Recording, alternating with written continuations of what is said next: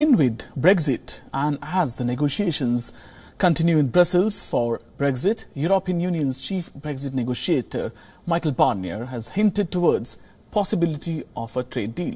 But this comes after Britain and EU agreed to continue talks to try to reach a trade agreement that has proven to be hard to achieve so far.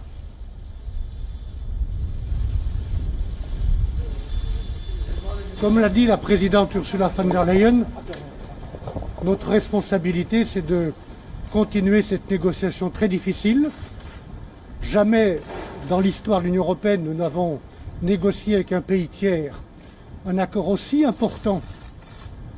Le commerce des biens et des services, la pêche, l'énergie, les transports, la sécurité des citoyens. Jamais nous n'avons négocié un tel accord dans un délai aussi court.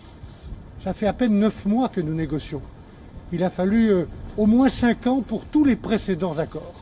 Donc nous allons donner toutes ces chances. C'est notre responsabilité à cet accord, qui est encore possible. Un bon accord équilibré, ça veut dire 2 conditions qui ne sont pas encore remplies. Des conditions de free and fair competition, fair and free, équitable et ouverte. Les deux vont ensemble. Et un accord qui garantisse un accès réciproque, je dis bien réciproque, des marchés et des eaux. Et c'est sur ces points que nous n'avons pas encore trouvé avec les Britanniques le point d'équilibre. Donc nous continuons à travailler. Merci beaucoup. And the EU Commission President Ursula von der Leyen has said Brexit talks are in the very last mile. Exactly, we're on the very last mile to go. But it's an essential one, and we want a level playing field. We want a level playing field not only at the start, but also over time. And this is the architecture we are building. And we are fine about the architecture itself, but the details in it, do they really fit? And these are crucial points, because again, it's a matter of fairness. It's a matter of fair competition, and we want to ensure that. So there are 3 sticking points, with the first being fishing rights, the governance of the overall deal and the competition regulations. All of these issues remain to be addressed still.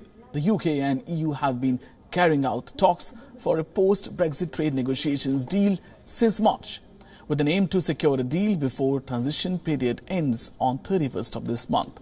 Now, after the transition period ends, both sides will commence trading by WTO rules.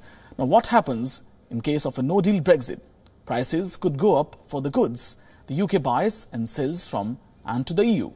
The EU would impose tariffs on goods coming from the UK. Experts suggest a no-deal Brexit would damage the economies of Europe as well, sending shockwaves through financial markets and sow chaos through the supply chains across Europe and beyond.